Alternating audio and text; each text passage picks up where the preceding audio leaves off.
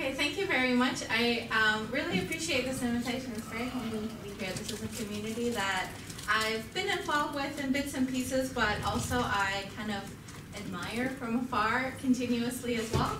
And I'm going to say, I'd like to give a little bit of a frame of reference for the stuff that I'm going to be talking about. One, I like cake. I hope you do too, because there'll be a little bit of cake help. And so to start with, I actually want to start with a prompt.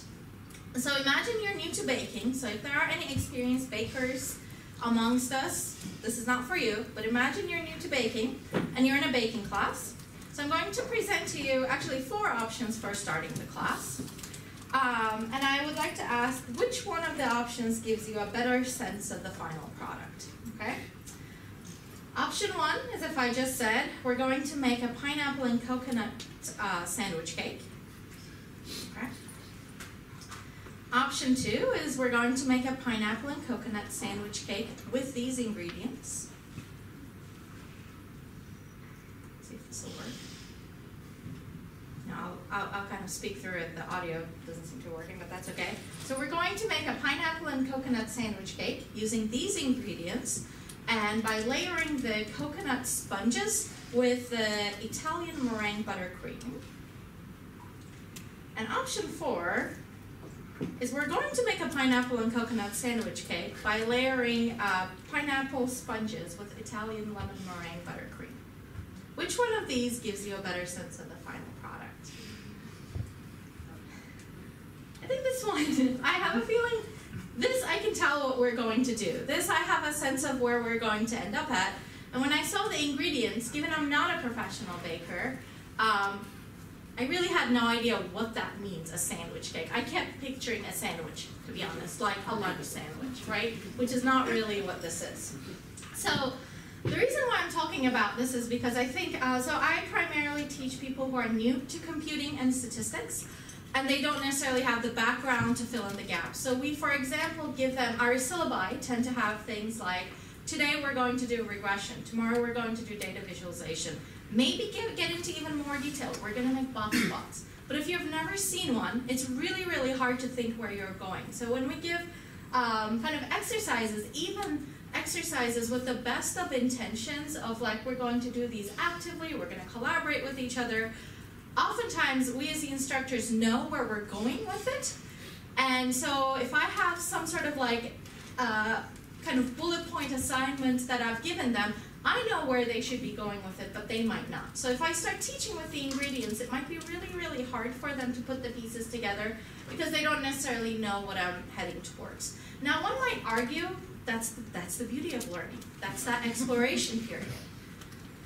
All right, so now those who are new to baking, how frustrating is it though? Like, don't you just want to see a picture of what you're going to get to? In fact, I find it really, really difficult to cook out of books like Joy of Cooking that's been around for years because it doesn't have any pictures. And I actually find myself looking up YouTube videos for things in like Joy of Cooking because I really want to see what I'm heading towards, realizing that I may not get there, but I at least have an idea of what I have in mind. So today's talk is a little bit about kind of designing curriculum around this thought process of like, let's show them the cake first. So I'm going to be talking about 5 design principles here for teaching primarily introductory data science, but I think that it's applicable to a lot of things. And I want to kind of start by a couple things that you might know about. One of them is backward design. And so in this like very well-known and commonly used educational pedagogy, we say we want to set goals for educational curriculum before choosing instructional methods and forms of assessment. So it goes something like this, the standard kind of visualization of this. Identify your desired results, then determine what an acceptable evidence would be for having achieved those results, and then you want to plan your experiences and instruction around this. If you're cynical, you might call this teaching to the test, but honestly, that's cynical. Like, that's just somebody being cynical as opposed to being goal-oriented. So I kind of think about this as this is analogous to travel planning. If you usually have an itinerary that's deliberately designed to meet your cultural goals when you're going to Paris, if it's supposed to be a romantic trip, There's some things you do. If it's supposed to be one focused around art, there's some things you do. You don't just go to Paris and try to see every single thing. If you've ever done that, you probably are not talking to the person you traveled with before. So it is not a purposeless tour of all the major sites in a foreign country, right? You have an itinerary. And kind of planning this itinerary, to me, is what backwards design is about. So if we kind of take this a step further and think about our individual lessons and how we can design each of those individual lessons backwards as opposed to like a semester-long curriculum designing backwards, we would identify the desired data analysis results.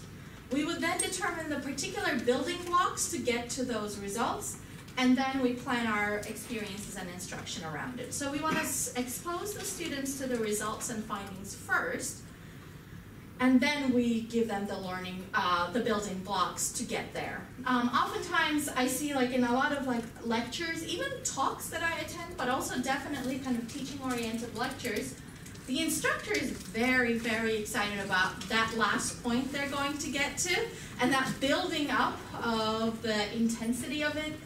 People tend to say things like, and in a minute I'll tell you. Well, in a minute, the student might be sleeping. So if you have something really good to say, just say it now. So this is kind of, you know, a little bit of a defensive strategy maybe, because my students do, unfortunately, sometimes fall asleep. But I was a student who fell asleep sometimes. You know, you never know what they're up to. So I think it's important to kind of give them this ahead of time, the final results. And hopefully that is going to be the thing that draws them into thinking, okay, I want to learn how to get there myself as well. The context of what I'm going to be talking about is an introductory data science course that assumes no background. And when I say no background, I often say no background in statistics and no background in computing. And just this morning, I was responding to an email from the head of school at the new institution I'm at saying, well, what about math? No, just we're assuming nothing, but it is a college level course. So I'm assuming a little bit that this is not the first quantitative reasoning experience these students are exposed to, but we're not necessarily looking for any sort of mathematical background in terms of calculus or algebra or anything either. It focuses on exploratory data analysis, modeling, inference, and modern computing, which is not necessarily the order in which you would see things in a traditional introductory statistics course. I think inference would tend to come first in a very traditional introductory statistics course. This particular course uses R as the statistical programming language, so the examples I'm going to be giving will be around R. If you're a user of a different language, I think there's bits and pieces that are relatable, but the code itself won't necessarily transfer.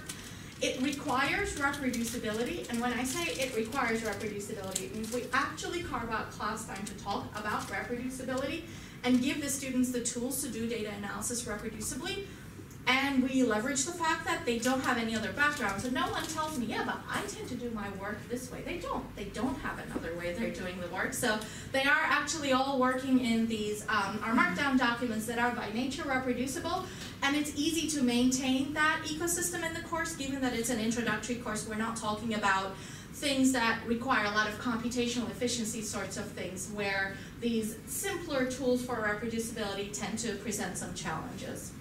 We tackle those at a later point in the curriculum. And it emphasizes collaboration and effective communication. And that doesn't mean we just have a final project at the end where we tell people to get in groups and do that at the most stressful time of their semester. We actually do group work all throughout, including peer evaluations and code review as well. So by the time the final project comes around, they know each other in that team, and so they have kind of worked out the kinks of their workflows. They kind of know each other's schedules, so when we give them a bigger assignment to work on, it would be foolish of me to say everything works perfectly, but often I would be very comfortable saying that for a majority of the groups, they have a system they have going, so we don't have to worry about kind of difficulties that come up from human interaction at that point. I also want to introduce you to this report. It is the guidelines for assessment in introductory statistics education.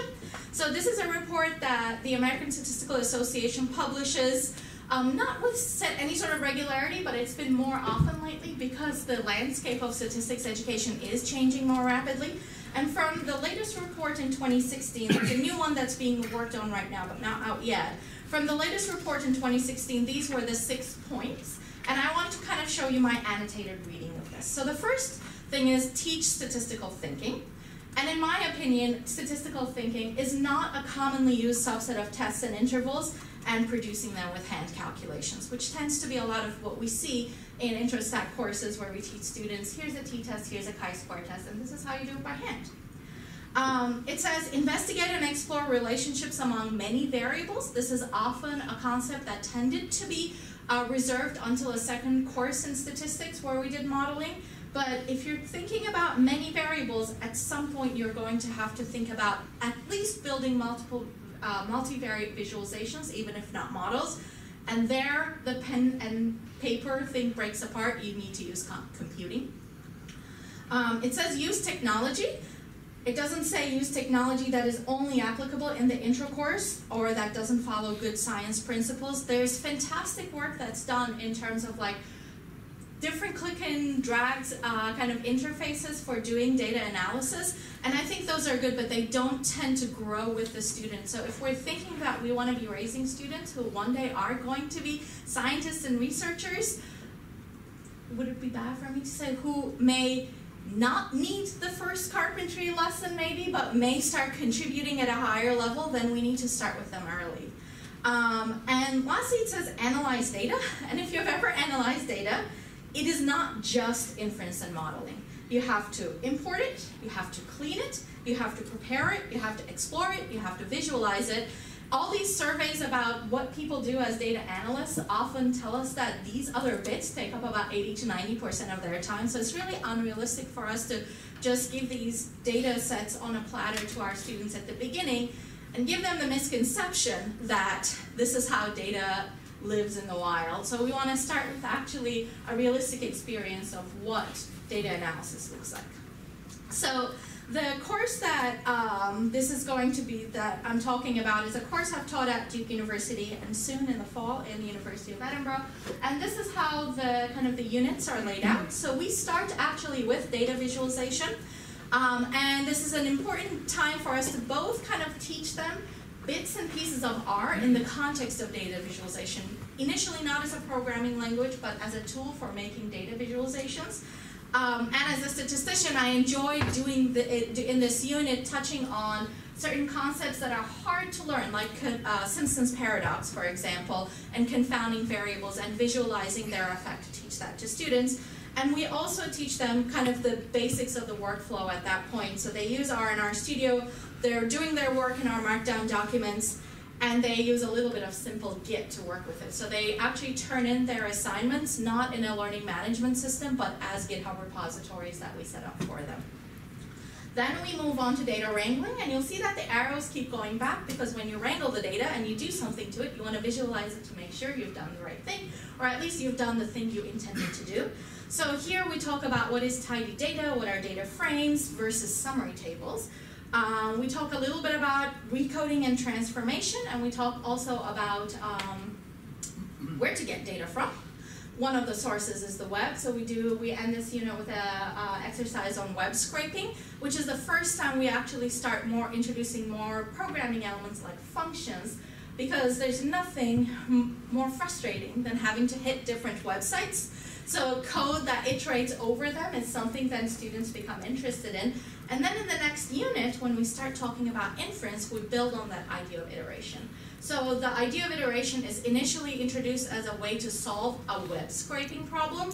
And then we say, hey, resampling is also something that's going to require the same type of iteration in terms of how you're writing the code, but addressing a very different challenge. So in the next unit, we start their introduction to statistics from a modeling perspective. So they're building and selecting models, visualizing some interactions. We do a little bit of prediction and model validation, but just a little bit, just to give them a taste of what machine learning things might start feeling like down the line if they were to take another course.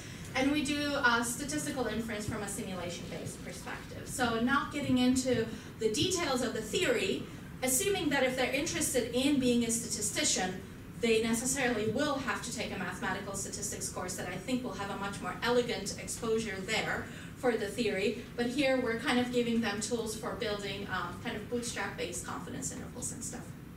And finally, the last couple of weeks of class, while students are working on their projects, we do a more formal model on data science ethics. We start talking about this early on, especially when we first introduced web scraping, but we do a more formal unit on things like algorithmic bias and stuff where it's a lecture where I'm giving them a lot of examples and having them discuss things as opposed to implement things at this point.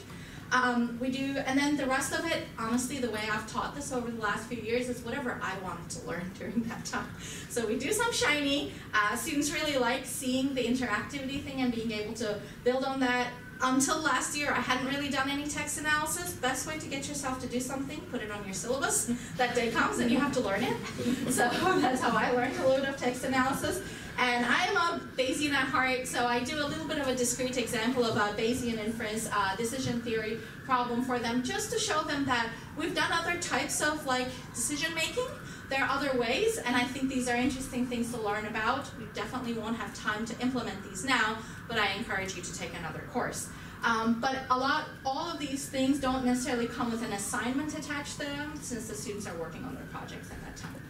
So, 5 design principles. The first one is start with cake. I have a toddler. I would never say that to him, but I'm saying it too. Start with cake. So, which of the following is more likely to be motivating for a wide range of students? Option 1 is, today is a day 1 of learning R. Let's declare the following variables and think about what types they are. And option 2 is to say, open today's demo project, knit the R Markdown document we gave you, look at this one figure, not the code, just look at the figure for the time being, and then discuss with your neighbors what it is about. So the data set that I use on the first day of class is voting patterns in the United Nations General Assembly over the years on these 6 issues. I'm originally from Turkey. I lived in the US, so this is probably the image I'll use when I'm teaching in the UK now. And so we asked students to talk about these a little bit. It is a general interest topic, and maybe each of the students may not be interested in all 6 of these frames, but they tend to know something about something. At least, honestly, the Palestinian conflict is something they've heard about, and they tend to think, oh, I'm not too surprised US and Turkey disagree on this matter, for example. So the data follows their intuition there, and then we tell them, you're going to do your first programming assignment before we teach you anything. Change Turkey to a different country, and plot again, and then use that as an opportunity to talk to the next person about why you chose that country. I think this is more motivating in general. Now, that doesn't mean the other panel is unimportant. It just means it's not necessarily motivating on the first day of class to a group of students who have no exposure to programming previously. But with great examples does come a great amount of code. So there we tell the students, we're going to focus on the task at hand. We've given you an R Markdown document that has the code that generates this. And what we're asking you to do is to change Turkey to a different country and plot again. That's it. So this is all the code that it takes to produce that plot. And we assure them that within 3 weeks or 4 weeks, I think, that they could write this sort of code from scratch. But for now, if I wanted to change Turkey, what should I touch? They're very good at identifying that must be the row you're going to touch. And really, let's put our blinders on, just focus on this one character string, change it to a different country, and push the one button to knit the document again. And at that point, then it gives them an opportunity to talk to the person next to them as to why they chose that country. Maybe it's a bit of an icebreaker. Sometimes they're surprised at the results, sometimes they're not. But then at the end of that day, we've actually told them, well, you've done your first programming bit without me teaching you any sort of programming. So this is doable. So why is cake visualization? I think it's more likely for students to have some intuition coming in. Kind of reading plots is something people tend to do nowadays at this point, reading the newspaper even. It's also graphs are things that a lot of students have been exposed to earlier on in their schooling, even if they haven't built them using a computer. And I think it's easier for students to catch their own mistakes. If they actually make a code error, it might be easier to catch their mistakes than if they're doing something like data wrangling, when some things might be transformed silently behind the scenes, but they may not ever see it. If you don't follow this Twitter account, I recommend it. It's called Accidental Art, and people tweet their accidental arts. This is what mistakes can look like. They can be fun, but you can also catch that, this plot there is probably not what you intended to do. And lastly, who doesn't like a good piece of cake, right? People like good visualization, so if you teach them with the tools, that will generate at least a visualization that looks like that was produced in this decade, visualization that might look like it is the type of thing they might see in the New York Times or the Guardian. It's quite empowering to be able to get there. A couple of examples from other curriculum that I personally very much admire and I think have done an incredible job getting this sort of material out into like huge audiences. There are still bits of it that are surprising to me. So this is from the Microsoft Professional Program Certificate in Data Science on edX. They get to graphics in section 7, so you have to go through a lot of stuff before you get to visualization. This example is from the Johns Hopkins Data Science specialization. They have, exposed millions of students to data science topics and programming in R and have done a great job doing it. But the first time visualization comes up actually is an exploratory data analysis after you've done even things like loops and debugging. Now I think that these ultimately have worked because these particular courses that are offered online have an audience that is different than the one I tend to work with in a university setting. These are people choosing to sign up and give up their personal time somehow for their own professional development, knowing that this is the type of thing I want to or need to learn to get ahead in life. This is very different than your average first-year college student who signs up for a course because it sounds interesting, but they still have a whole lot of kind of learning to do before really understanding what exactly it is that they want to do and whether what you're teaching them will actually ultimately be relevant for their careers or not. So I'm not saying that this sort of curriculum design is wrong, but I think it's really important to keep in mind who your audience is when you're doing your curriculum design. Number 2 is cherish day 1. So which of the following is more likely to be welcoming for a wide range of students? Option 1 is we're going to install RStudio, some packages, load these packages, and install Git. And option 2 is we're going to go to some server-based solution, could be RStudio Cloud, could be something else, log in with something like your Google account, and start coding. I'm going to guess that actually if we were to try panel 1 here right now, we still might fail to do it within the time I have allotted for this talk. And y'all are not completely new to this stuff, right? It's really hard, and I think it can be really discouraging to get stuck in the software installation step. So I'm a huge believer in a cloud-based solution to getting people started. That doesn't mean they'll never install things. That doesn't mean installation isn't important. It just means that'll come later. So method of delivery and your medium of interaction really does matter. So in my course, the way we solve this is when it's time to do some coding, they go to their browser, not another app on their computer. They authenticate through some sort of email address, so either that's their university email, if you've set up such a thing to work. We're working on setting that up at the university now that I'm in, or it could be something like RStudio Cloud where they use maybe Google to do that, and follow up. They land into an RStudio space, and the important thing about that is not the RStudio you would have downloaded on your computer today. It is one I prepared for them, right? I already baked the cake a little bit. I put in our markdown document that I know works. I have packages pre-installed. Git is working on the back end. Tech is installed if you want to get a PDF output. These are not unchallenging things. And they open this 1-hour markdown document that has some code and some scaffolding built into it. So this is what that first document looks like on the first day of class. Gives them a little bit of information about that UN votes document and that ultimate figure that we saw earlier.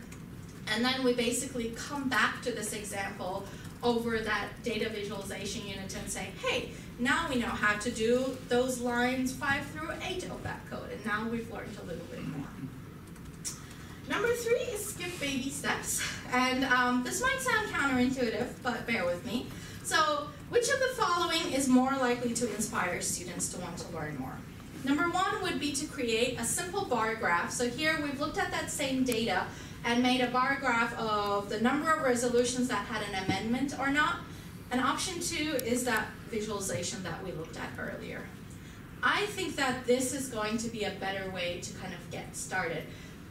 We often tend to start with the simpler example because we don't want to end up here, okay? So non-trivial examples can be very motivating, but you can't do this to your students.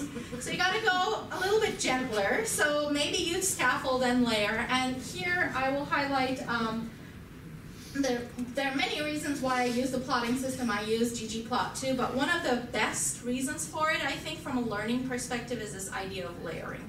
And the fact that you can actually teach the code layer by layer and visually see what is happening. So we can start with plotting just data. So here, oh, this is always the case with the resolution. There's a gray blob there that actually is your canvas. So imagine putting on your hat and having your paintbrushes. We have an empty canvas. Then we add our axes to it. So now we're mapping the variables. And at this point, we can do a little bit of just-in-time teaching. So why do we have these parentheses? What is happening here? So we can talk a little bit about R is constructed as functions and arguments. Functions often tend to be a verb. The parentheses enclose what that verb should be applied to. Here's what a data frame looks like that we're plotting. So we can actually see what the variable names and how they kind of correspond to what we've written in the code in terms of year and %yes. And then we actually build our plot layer by layer, talking through what's happening at every single layer. I kind of like that the first time you actually do a smooth kind of curve and using ggplot, it will give you the standard error around it, because that's something we're actually going to hit on later on in the class, this idea of uncertainty. But we also tell them we can, for the time being, simplify things and turn that off, and then we'll come back to it later. So it allows me to do a little bit of foreshadowing. So we actually build this up layer by layer, showing them at each step what's happening. And I think that the visual cues are really, really helpful. So yes, you actually are taking baby steps, so that skip the baby steps thing is not 100% honest. But what I mean is that we don't have to wade through things that may not be motivating for a while. We might be able to break down something that is a bit more of a motivating example into its own baby steps. Number 4 is hide the veggies. This also I'm a pro at nowadays. So, which of the following is more likely to be interesting for a wide range of students? Option 1 is to say today we're going to do some web scraping, and the tools we're going to use are in a package called Arvest and regular expressions.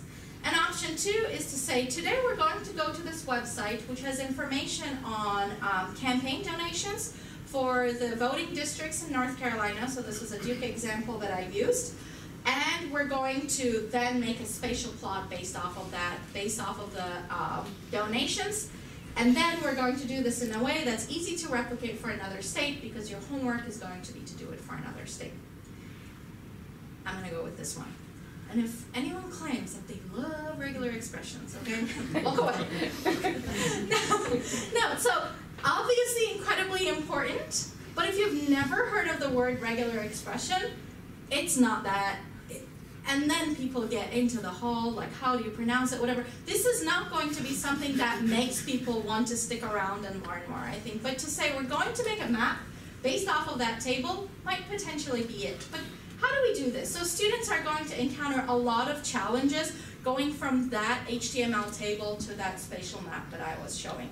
So the idea is to let that happen, but let that happen in a safe space where you can actually walk them through those challenges, and then we provide a solution. So as an example, the way I would break this lesson up is, initially, we start with a mini lesson, like a lecture bit on web scraping essentials. So I introduce them Arvest and give them one example of how to get a table from a website into R.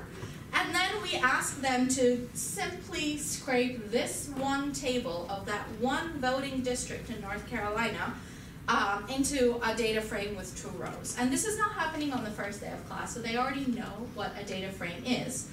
And then we tell them, okay, now that you see this data frame, what other information do we need represented as variables in the data for the desired facet? So this is when students are actually going to start telling you, well, I need to know if someone's a challenger or an incumbent, but that seems to be stuck as a text string in that first column, I need a way of getting that out of there. And also whether people are Democrat or Republican are also stuck in that first column as within that text string. So this is when we say, well, there's this awesome thing you can use called a regular expression, and we can extract these things out into their own columns. And by now, you know, when things are in a column, we know how to put them in facets, or we know how to color by them.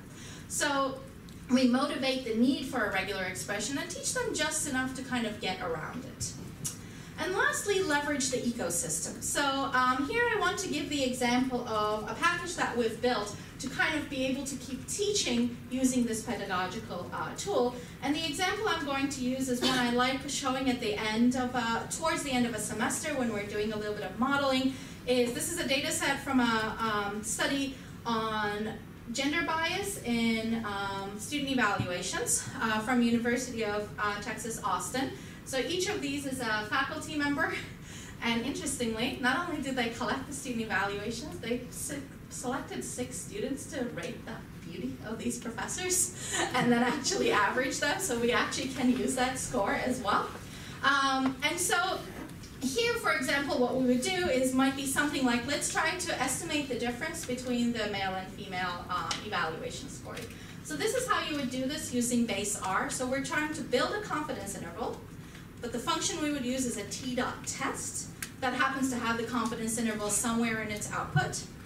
Or this is the other option that I'm going to present. This is a package we've built to kind of address this issue. So there's a lot more code in that second panel, but let me pitch to you as to why that might actually be easier to wade through for students, or at least more intuitive. So in the first one, as I said, we're making a confidence interval, but you have to use a function called test. And then you have to read through everything. You probably need to know who Welch is, which you probably haven't introduced in your class. And then they need to kind of figure out where to go from there. So this particular package called Infer actually builds on the tidyverse design framework that the students are exposed to in the class up until this point. And so what we do is we start with a data set, we specify a model, we then generate bootstrap samples, and then we calculate for each of these samples a difference in means between the males and females. And finally, we use a tool that they already know for data summarization from the dplyr package to create the confidence interval, and it also spits out a visualization for them as well. So this was a tool that didn't exist prior to when we were kind of initially designing this curriculum, and it was a really fun opportunity to build something that actually might help this thing. So I think that if there's an ecosystem you're teaching in, sometimes you might want to kind of bring in your software design chops and see if you want to build something that might help you solve the problem as well. So last to kind of our too long didn't listen is these are the 5 design principles that I would suggest. And very quickly, I have 3 goals with this course: to make everything open, to make things validated, which is very challenging, and to make things scalable. In terms of openness, all the materials for this course are at datasciencebox.org, and I'm kind of adding to it this summer as I'm kind of redesigning it for a different length and for a different scale. In terms of validated, one of the things that I've worked on with my undergraduate student last summer was looking at open-ended student projects from the past to see how learning with the tidyverse, within the tidyverse framework tends to be associated with what students do with what they learn in their open-ended projects. So we've seen things like, in terms of creativity, what they do with their with the open-ended project that we've given them, they tend to score a bit higher if they've learned with the tidyverse. We've also seen things like the depth of the analysis tends to be a little bit higher. And they definitely, this is the one where the difference is more definite, that multivariate visualizations, the tidyverse framework makes it a lot easier, and that's one of the kind of the GAZE guidelines that we're seeing a lot more students actually tackle those when taught with that. This was a retrospective study, and my goal in the next coming years is going to be do more experimental work around this as opposed to looking at this retrospectively. Scalable, I don't know. So if you have any ideas, I'd be very interested. A few things I'm working on right now are things like more formative assessments, automated feedback, which is a lot harder, I think, in a data science course than a CS 101 course, and some peer review work that I'm working on with the student over the summer. But this is a really hard problem to tackle for a course like this. So if you have ideas, I'm open to them. And so let them eat cake first. You can tell them all about the ingredients later. Thank you very much.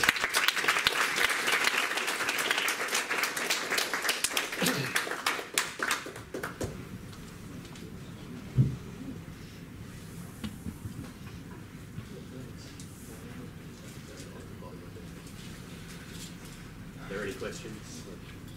Awesome.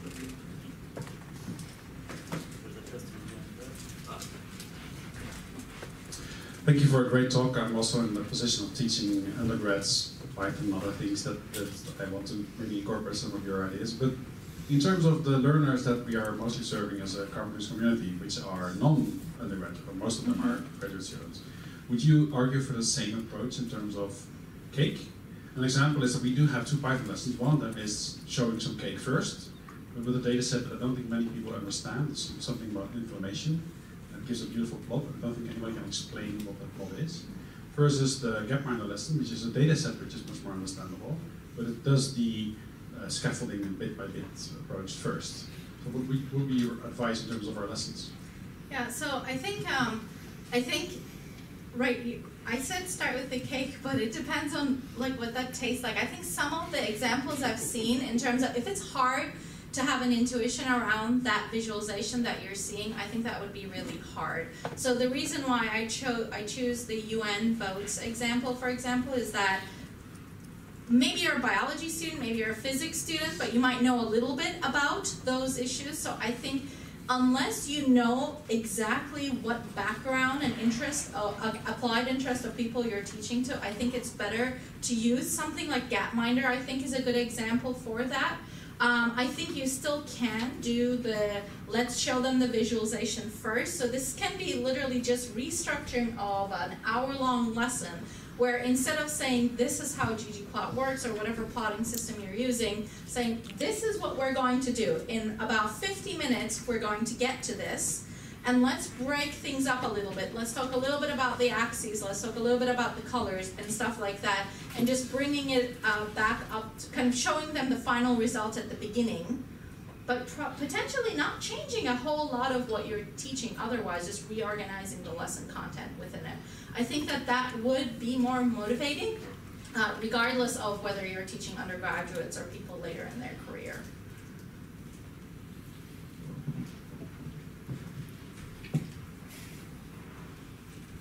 Just thank you very much for an absolutely wonderful talk. It was absolutely fantastic. So I think that I like infrastructure and things like that, and that involves people too. And I like the idea that you can put stuff in a cloud and people can spin it up, but I train in areas where the internet isn't really that available. So one of the things that I find very kind of anxious when you start training is, has everybody got the right stuff available? Mm-hmm. And I'd be really interested, and also from your perspective, how we try and solve that issue, because that for me is one of those things that just keeps coming up. We can use the cloud and it's available, but actually then trying to get those bits, the bits of the cake we need to actually just even start the course for people can be an obstacle. So I'd be really interested in your thoughts on that. Yeah, I think this is a very, very important question. And I don't have a whole lot of answers for it, but here is kind of a distillation of my thoughts around it. So if there is no internet access, I think that makes it really difficult. So that I'm not necessarily sure how to get around that topic. But one of the things I find starting with cloud resources is actually democratizing is that it doesn't matter how old your student's computer is. It doesn't matter whether they have a Mac where things tend to work a little bit more easily, or if they have a 7-year-old Dell computer. And especially actually when you go on to doing things that require a bit more computational efficiency, you see a huge difference in how much they paid for their computer and how quick their code is running. And I think that's completely unfair. Now, I will say that within the structure that I am teaching in currently, the way I'm trying to push this agenda is talking up as opposed to down and saying, no, you people need to dig into your pockets and put the resources, the cloud resources in, don't build computer labs in class. Nobody wants to get out of their pajamas to go to class anyway.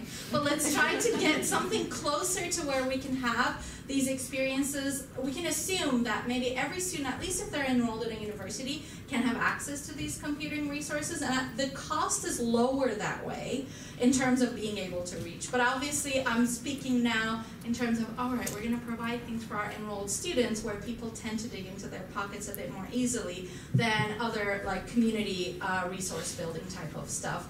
But I do think that if we are able to make the case that for learning and for kind of equal learning opportunities for all, being able to invest in resources like this would be helpful.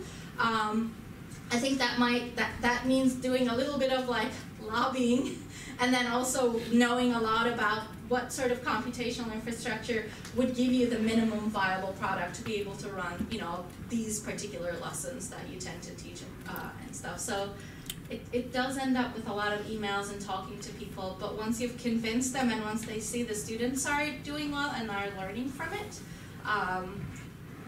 it helps.